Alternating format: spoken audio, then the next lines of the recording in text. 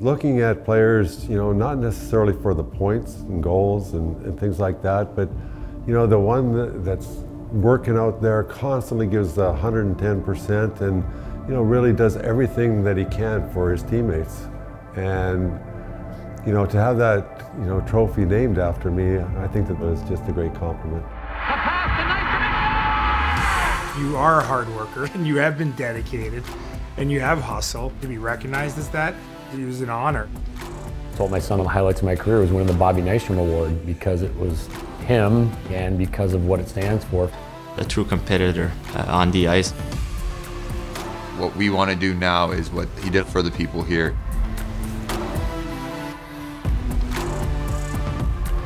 Great personality.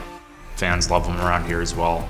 He's the same dedicated human being on a day-to-day basis, and to be around him like that after winning the award and seeing how he conducts himself, he rubs off on you when you're around guys like that, and I can see why he was so instrumental when they won all those cups.